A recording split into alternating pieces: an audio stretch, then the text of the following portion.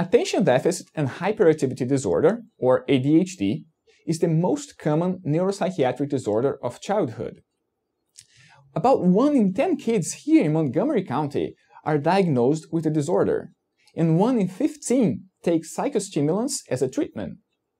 Now, what many people don't know is that about 30% of those kids are still going to have ADHD as adults, and those adults usually suffer of lower educational and working achievements. Now, one of the issues is that ADHD is currently diagnosed using a clinical interview. In our lab, we aim to quantify ADHD using genetics and neural data, and this way have a better understanding of the disorder.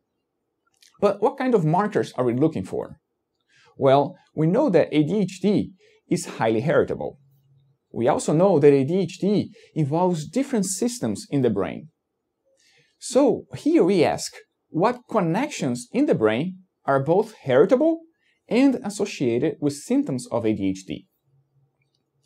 The brain imaging that we're going to be using is called diffusion tractography imaging, or DTI. DTI uses property of water diffusion to infer the orientation of different connections in the brain. These connections are called white fiber tracts. So think of a brain image as different 3D cubes, and within each of these cubes we're going to estimate their orientation, and that's the different colors in the figure of the different connections. Then based on this orientation we're going to group the different fiber tracts into 11 major tracts. That's what we show here in the lateral view of the brain. For each of these 11 major tracts, we're going to estimate 2 properties. So think of these connections as a water hose. Water in a hose can flow along the axis of the hose, so that will be the axial diffusivity, or along the radius of the hose, that will be the radial diffusivity. So for each of these 11 major tracts, we have these 2 different properties. Now, in our findings, out of the 22 possible variables, 10 are highly heritable in ADHD. Out of these 10, 4 are also associated with symptoms of ADHD. And I show these tracts in the rotating brain.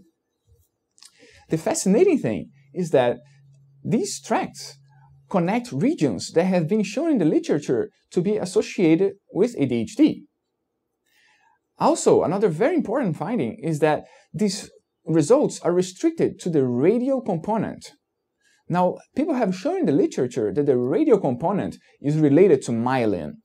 Myelin is an insulating sheet in these connections, and it's crucial for proper functioning of the nervous system. So we see that these different properties, the RD property, could be a potential target for future genomic studies.